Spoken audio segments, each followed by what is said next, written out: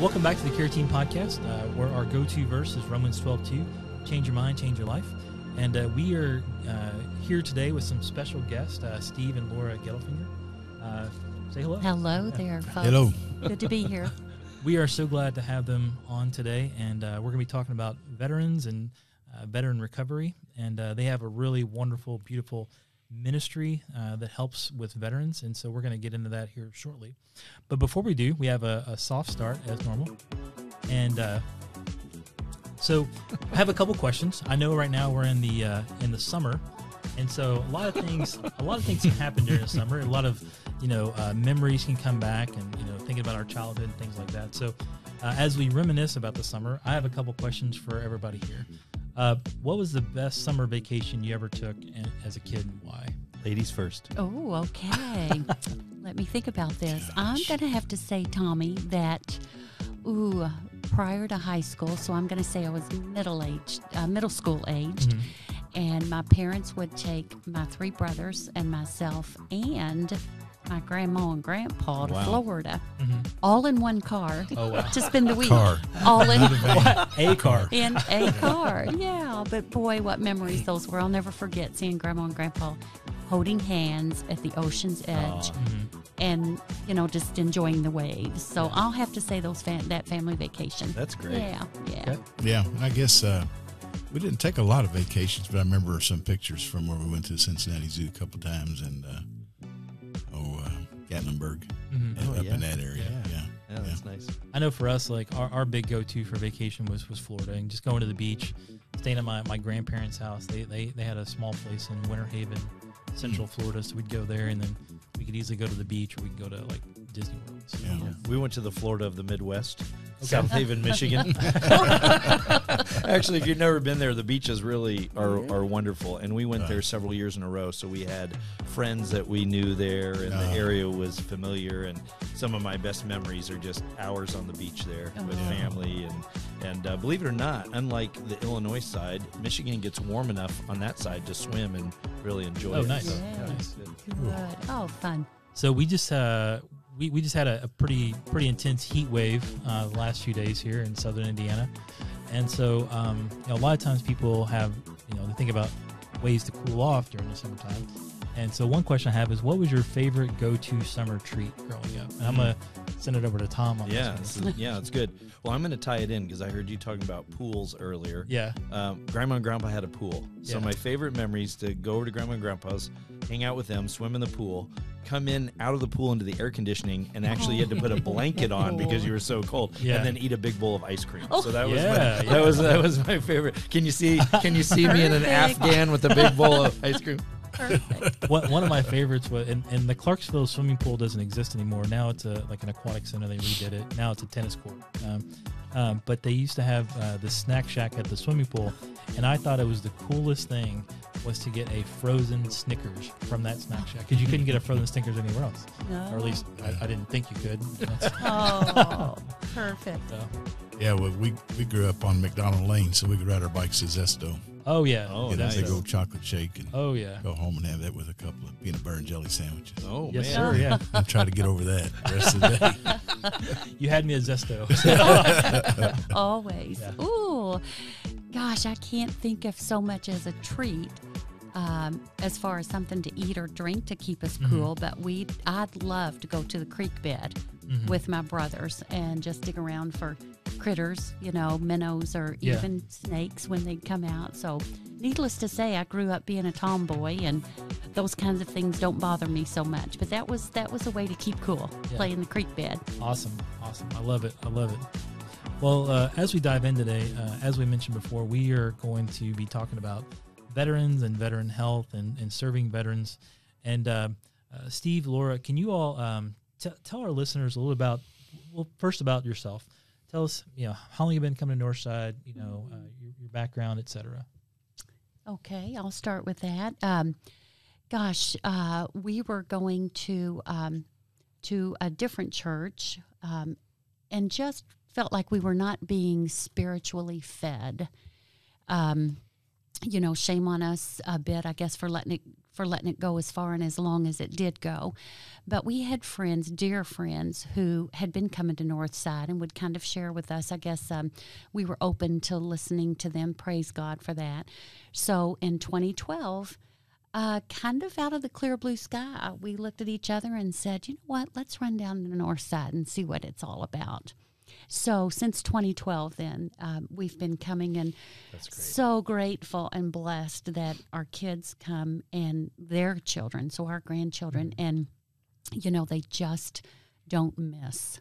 So what we see the kids getting spiritually, but our grandkids getting spiritually in this environment is just above and beyond what we could have even imagined. So that put you together 10 years. That's awesome. Yeah. And along the way, you know, we've invited friends, so we've got a whole crew that come down.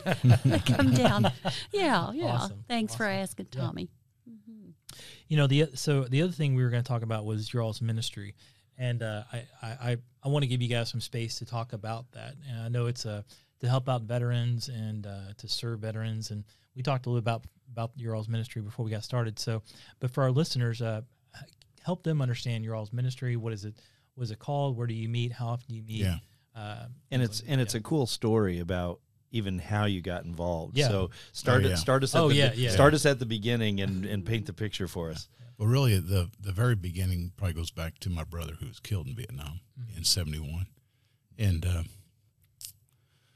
the guy he served with contacted my parents.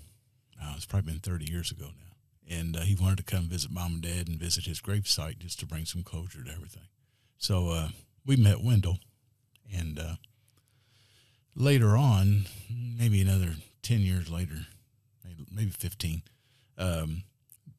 there was an event at Fort Campbell, where they had a dedication to monuments for Korea, World War II, and Vietnam. Mm-hmm.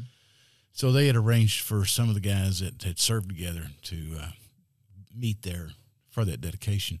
But you got to remember that when all this was going on, you know, cell phones, internet, you know, when they tried to find somebody they had served with, back when they first got out of the service, it was phone books and making phone calls. Like Wendell went through a phone book and just started calling ghetto fingers in southern Indiana, and finally found somebody that knew what he was talking about and directed him to my parents, you know.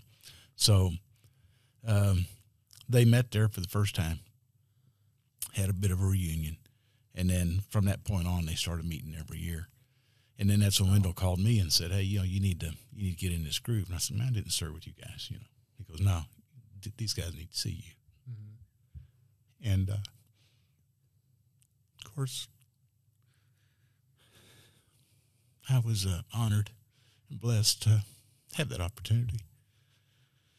So we went to the first few and, you know, talked to guys that served directly with Tom or maybe in the same unit at another time. Mm-hmm.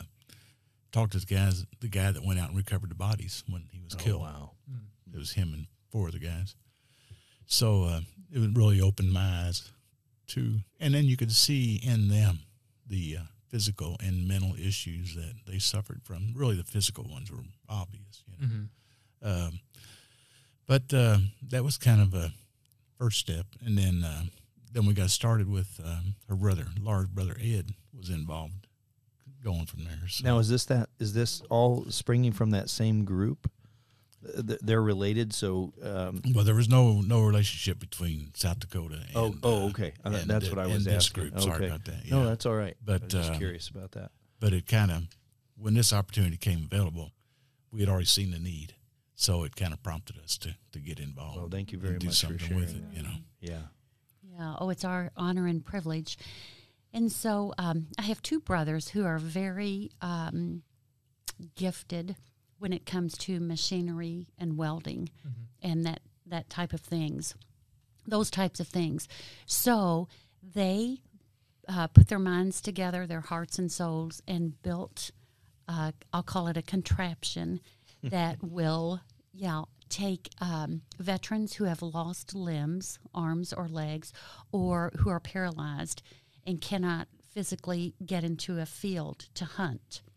So these 2 brothers, Ed and Kenny, built this contraption that will literally be pushed out in front of a side-by-side.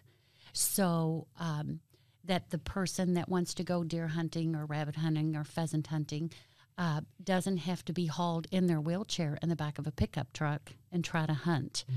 So they came up with this idea and went with it and built one of these. It actually did it for Landon Turner.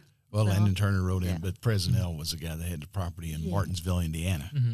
And that's who they were doing it for. It wasn't for South Dakota yet. Okay. Yeah.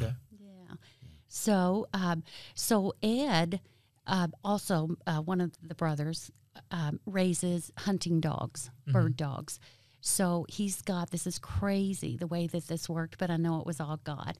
Ed is a veterinarian in Indianapolis, has a ranch in Pierre, South Dakota. Mm-hmm. So Ed was talking to his veterinarian about this contraption that he built. So his veterinarian said, Ed, there's a guy in South Dakota. His name is Ken Corco, and he runs the Ranch Ministries, and he caters to veterans who suffer, first of all, PTSD, and then, who are physically incapable of hunting pheasants during pheasant season. And then his main goal is to bring them to Jesus Christ. So that's awesome. It's an amazing story. Yeah. Let me butt in real quick because Absolutely. I think contraption doesn't this thing, I've only seen pictures, but I want to let our listeners know it is the coolest thing ever. It amazes me. You'll be amazed by it. Tommy's going to include some pictures in a post that will be related to this so that you'll be able to take a look at this thing if you're listening to us. That is, but I just had to butt in with that, Laura, because it is the coolest invention. I mean, it really is. And I'm looking at it now for the very first time, and I'm just thinking, like, this is amazing. And we will definitely post this picture, if that's okay with you guys, to share it with our listeners. So. Absolutely. The picture you're looking at, Tommy, I believe, is a veteran who lost both legs. Oh, okay, that's another one. But we have one. The veteran had lost both legs and an arm. And if you know veterans, they like their guns and they like to hunt. Yes and amen. Oh, yes, yes and amen. So, what a way to just try to be of benefit or to bless, a veteran. So anyway, and then just real quick, my brothers are still perfecting every year when we go out for the pheasant hunt in October, and when they use this contraption, Tom, they see what could work better, whether it's shocks, and correct me if I'm wrong, Steve, but stronger shocks under the tires so that it's not such a rough ride, because this thing will go through the snow, rain, sleet, hail, ice, whatever, because we've been there and done that. And it's a lot of underbrush and kicking the birds up, right? You pheasant hunt. Yeah. So these guys are moving through the field just like the guys that are walking through the field, and they're out there where they can get a shot. That is awesome. Yeah. That is awesome. Share with us. I know you probably have many, and I know I've heard a few, but share a poignant story with us. And obviously leave names out, etc. But just some of the neat things that you've seen happen in the lives of both the volunteers there and the gentlemen that are coming and getting to hunt in this way. Yeah, well, I have one thing that I had with Ken one evening was we had gone to dinner. What he does at the end of the hunt and everything, after we've got everything kind of cleaned up and ready for the next group coming in, he'll take everybody to dinner. There's only a couple places there you can go to accommodate, there's 10 to 14 people. Mm-hmm. So I sat down next to Ken, and he looks over at me and he goes, what would you do differently in your life? And of course, I'm thinking from a business aspect, because Ken was a realtor and had a pretty thriving business before he just switched over to Ranch Ministries. And I said, well, I'd probably do more with real estate than what I've done. He said, I looked at him and said, what would you do? And he goes, basically, he said, I would have started saving souls sooner. Mm-hmm. And I mean, it's like, I felt like, real little at the time. Can I change my answer, please? And I learned not to sit next to Ken at dinner. Is over here. but I mean, that's just how he thinks. I mean, and so when people are there, whether it's the volunteers or the vets, sometime during that weekend that they're there, he will get alone time with those people. Now, he might say, hey, I'm running town to get some supplies. Why don't you give me a hand?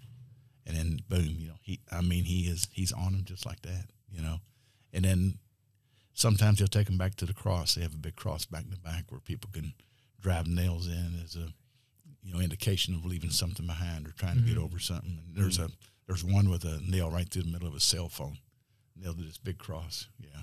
And that was because the veteran had become addicted to pornography on his cell phone. Wow. And he nailed that phone to the cross. It still hangs there today because he left that at that ranch that day. Yeah, so from the time people started arriving until everybody leaves, Ken Corco is on a mission to speak to everybody there and bring them to Jesus. How often do they do this? Oh, my gosh. They start, Tom, I've got to actually have a schedule here. It's real tough because so many people want to go and volunteer that when the veterans are there, they get, of course, the bunkhouses for bedrooms for themselves and their caregivers, if need be. So through the course of the entire year, they've got work weeks that anybody can go. As a matter of fact, this past April, I took a group of gals from Floyd Knobs and Starlight. There were 8 of us, and we went for a week and spring cleaned for Liz. Wow, that is cool. So yeah, there's always something going on. Now during pheasant season, it's every weekend back to back. Is it really? So sometimes Liz, his wife, God love her. Yeah, she is an amazing woman. We suggested one of the first times, of course, when we go to do food. We can just do food. So we are blessed that we get to go twice a year, once in April and October, and the entire week we prepare and serve breakfast, lunch, and supper. So if Steve can put up with me telling him it's time to do dishes, well, then we make it through the week. But I suggested to Liz maybe that we get dishwashers. And she said, oh, no, Laura, there's a reason we don't have a dishwasher. And that is because Ken will ask for a volunteer vet to come back after each meal and help us with dishes. Mm-hmm. Well, you just wouldn't believe the way that those guys or gals will open up standing over that kitchen sink doing dishes. Yeah. And that's just part of pretty amazing. Part of his ministry is to have a chance for veterans to get to know each other and to share their experiences because they've been there and done that. Yeah. Reminds me of what Doug often says about missions. What you're doing is a mission. And when you go on mission, you think you're going to bless someone else, and it's you who walks away blessed. Always. I hope I bless them, but I know I'm walking away blessed, right? I know isolation is it's such a danger for many people for many different reasons, but specifically for veterans. I know, like, I've talked a little about my history, and I've seen a little more than other people. I've seen a little less than other people, but I'm right there in the middle. But I know that feeling of being alone and feeling like you don't have anybody to talk to. Offline, I'll talk about some of the reasons why I did not specifically go see anybody when I was in. But I mean, there was a real fear about going to see someone while you're currently serving, and depending on how long you let that just like pile up, it's like by the time you get out and you actually see somebody, it's like you've got some years worth of trauma. They're just like it's like compounding trauma on top of trauma, and then it's like trying to dig that out and repair that. So I'm just so grateful that veterans can come alongside other veterans and other folks just to have that community, to have an outlet, to have those discussions instead of feeling like they are alone. And that's a really key part of the whole trip is that, so they get them in there like on a Friday evening. Saturday morning we'll have breakfast and kind of meet the veterans, and all the volunteers will be around, And then the very first thing after breakfast is they head over to the bunkhouse, just the veterans, and then they share their stories. And they might be over there 2 hours, they might be over there 5 hours, and we just kind of wait until they're done, and then when they're done, then we'll take them out hunting. But and then Ken will make it a point to partner a volunteer with a veteran to kind of spend that day with them, or the time, whatever you're doing, pheasant hunting or whatever, and kind of try to get them to open up and talk too. But they really have some, oh my gosh, they have some, we don't get to get involved in those conversations, obviously, but Ken always, feels like it's very, very helpful for those guys like you're talking about.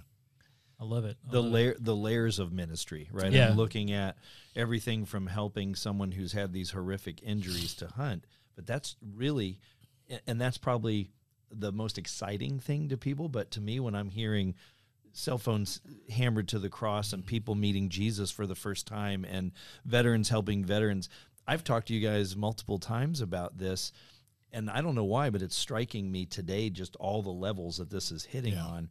And I wish we had another hour to talk about this. Tommy, talk a little bit, and then I want to come back to you guys about how people can support and get involved. Okay. But before we do that, Tommy, I'd love you to talk about a little bit of what we've done at Northside here specifically in our own community and what you're looking to do going forward. And then let's kind of transition back and talk a little bit about some of the synergy here. For sure, yeah. No, I appreciate you mentioning that. So in the past, there have been a handful of things. I don't want to discount anything, but there was no military ministry. There was no overarching, like, let's try to align things up and let's try to springboard from one thing to the next and really try to build on each other. And that's not a ding. That's just kind of where we were at. We didn't really have a military ministry. And we currently have a military ministry, a military support ministry. It's in its infant stage right now. We're still trying to figure out, like, what is the need and how can we do that how can we do that in the context of our church in Southern Indiana. And so we're still working on that. But so within that, there's a couple things where we've done, and then there's some things we're working on. One of the things we've done is we've stood up a class called Reboot. And so it's Reboot Combat Recovery. And I always tell people, too, that word combat, I think, throws people for a little bit of a loop, because they say, well, I was in the service, but I never saw combat, or, I didn't see much in combat. And so so I always encourage people not to look at the word combat, except for just to know that we're talking about military. So when you see Reboot Combat Recovery, think military. And so that it's for anybody who is served in the military, whether it was National Guard, Reserves, active duty.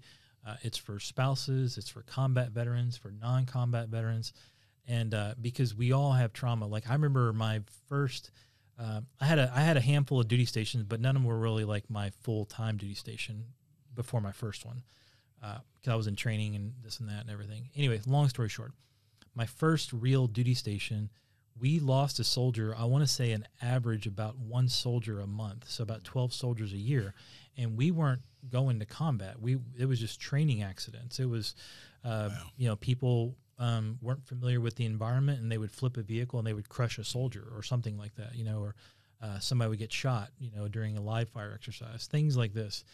So that can be traumatic. I mean, you're doing some training, you're not expecting to lose somebody in your unit, and now there's somebody who's not with you anymore for one reason or next. So that is trauma, and that's not combat trauma. But it's a 12-week class, and it helps navigate through a lot of those traumatic experiences. I mean, even some of the training that we had to go through. Again, I had a little more training than some people, and not quite as much training as other people.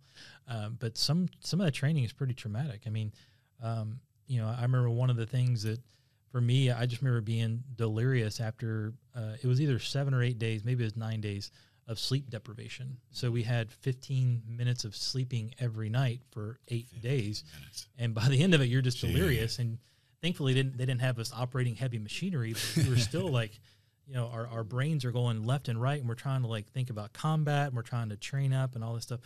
Other people, they had, they intentionally broke their bones during training. They intentionally were slightly, I want to say, heavily interrogated during their training, which can be traumatic. I think even just listening to you, Tommy, and someone who's not served, it just highlights the need for a military ministry. Yeah. Because just like we talk about in a lot of our care ministries, I don't want to go so far as to say it takes one to know one, but there's some sense to that, right? Like there's some sense to, if you've been through that, somebody out there is listening to you, maybe many somebody's right now shaking their head because they can relate to you. And as you were talking about the ministry out west, and so talk a little bit more about what you're hoping to build as we go on. Yeah. So basically we want to create space. We want to create an opportunity for veterans to come together, to heal together in the name of Jesus for their good and God's glory. at the end of with every ministry we have, we want to bring glory to God in everything we do. That's one of our ultimate goals. But we want to connect people to Christ. Some people maybe this coming to the military support ministry, maybe that's their first group they've ever been in. For some people, that's the case. They're just not in community, so that would be like their introduction to community. Serving opportunities. Maybe they're not serving. That's a great opportunity for them to serve, or just to, and it could be serving the church as a whole or serving other veterans by just listening, because as we were talking about before, it's so important for soldiers, and I shouldn't say soldiers because that's the Army, but like for military service members, service men and women, to be in a group, to be heard, to know that they are in a safe place, and that's another thing too. We want to create a safe environment where people can feel like they can actually have those conversations, to have that outlet. Yeah. Awesome. As we're wrapping up, and I just want to thank you again for coming in and sharing your hearts, Pleasure. sharing your ministry, your experience. We want to see, I hope this is the beginning of a building a relationship between the ministry and our church community and maybe the greater community here. Tell us how we can get involved, how we can support, specifically financially, but otherwise as well. And if you would, give us the name again, where it is, kind of, just an overview, and then how we can get involved. And I'll make sure that on the podcast, at least on the Facebook, so on all of our platforms, I can at least put that information in there so people can get connected as well. Okay. Yeah. It's Ranch Ministries in Pierce, South Dakota. And, there's they got a huge website that gives you an opportunity to contribute. And, what we'll do is talk to Ken Corco. We'll be out there in October and just tell him what you guys have going on here at Northside and see if we can't put the two together somehow or another. That'd be great. That'd be great, yeah. Yeah. And they're always looking for volunteers. I mean, a lot of times when we're out, not a lot of times, every time we're out there, they got multiple projects that need to be completed. So guys that are handymen or electricians or plumbers or anything like that are very helpful. Mm-hmm.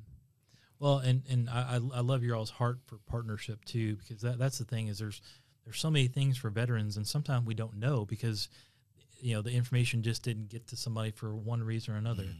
And so, just partnering is so critical. And specifically bringing Christ. Yeah. I love, you see things advertised on TV, and I love that we're in a time when we actually do. We were talking prior to the podcast how there was a time in this country where we didn't really support veterans. Mm-hmm. And so I'm glad we are in a time where you see support, but all the more important that we know that they know Christ. And so I while I want to support anything that supports veterans, I'm really excited to support something that is bringing Christ to that community. And I would challenge anybody that goes out there and talks to Ken Corco, see if they can avoid talking about Christ. It's not going to happen. He laid down the challenge, ladies and gentlemen. It's not going to happen. As we were talking before the podcast, one of the this was explained to me. I was telling somebody a while back, and I can't honestly. If you're listening, I apologize. I can't remember who said this, but I was talking about how it was weird not being a soldier for the longest time. I mean, like when I got out of the Army in 2017, just the idea of like disconnecting from that identity was really hard, and getting back into the civilian world. And he goes, you're still a soldier. He goes, you're a soldier for Christ. Mm. And so one of the passages that we use in the military support ministry talks about the whole armor of God. And I just kind of want to read that over because we're all soldiers in God's army. So, therefore take up the whole armor of God that you may be able to withstand in the evil day, and having done all to stand firm. Stand therefore, having fastened the belt of truth, and having put on the breastplate of righteousness, and as shoes for your feet, having put on the readiness given by the gospel of peace. In all circumstances, take up the shield of faith, with which you can extinguish all the flaming darts of the evil one, and take the helmet of salvation and the sword of the Spirit, which is the word of God. And so, I just think it's so important, when we think about veteran health and taking care of veterans and protecting veterans and equipping veterans. When you look at passages like this, as soldiers in Christ's army, as servants in his kingdom, the whole armor of God, everything is for defense except for the sword of the Spirit, which is the word of God. And so like you got all these different things that make up, the armor of God, but all of that is for defensive purposes, even coming down to the way that it talks about standing. And so as as a military ministry, partnering with Ranch and Ranch Ministries and partnering with other organizations like Reboot, we just want to strengthen. We want to protect veterans because we know that, right now veterans are 22 a day are committing suicide. Oh. Wow. And so that, one a day is too much, but it's 22 a day is what they're averaging. And so we just want to protect and help veterans and guard them. And so I'm so grateful for what you guys do. I truly am. And so thank you for guys. Thank you both for coming on. And I want to give you all the final word. Oh gosh. I'll have to comment on the statistic of the suicide rate. That actually was the very start of the Ranch Ministries. Mm-hmm. Ken and Liz have a son who served in the military, and when he came home, he had so many friends that were committing suicide. Yeah, and his right. father said, we need to do something. We need to do something about that, hence the beginning of the Ranch Ministries. I love it. That's good. That's good. Thank you both. Thank you. Well, as we close out, Tom, do you mind praying us out? I would love to. Thank you. Heavenly Father, we are so grateful as always that we have an opportunity to reach folks through this podcast, people that may not attend a church or have the opportunity to learn about these topics in any other place. And we're grateful for your servants like Steve and Laura. And Lord, I've gotten to know them over the last 4 years, and I can honestly say they are very much servants and love people. And just to hear their hearts when they talk about the Veterans and Ranch Ministries, Lord, is just uplifting and hope-filled. And exactly what I think you're looking for in your people. And so, Lord, we lift up Ranch Ministries. We lift up Northside's military ministry. Lord, we pray that it reaches the veterans that it needs to reach. And, Lord, as we were speaking earlier, most importantly, that people who don't know you get to know you, Lord, to know your love, to know your faithfulness, to know that you are God and that you care for us and you want heaven to be a crowded place. And so help us always to keep that first, Lord, that we are putting on the full armor every day so that we may be of maximum service to you and to others in the kingdom and bringing more people into the kingdom all the time.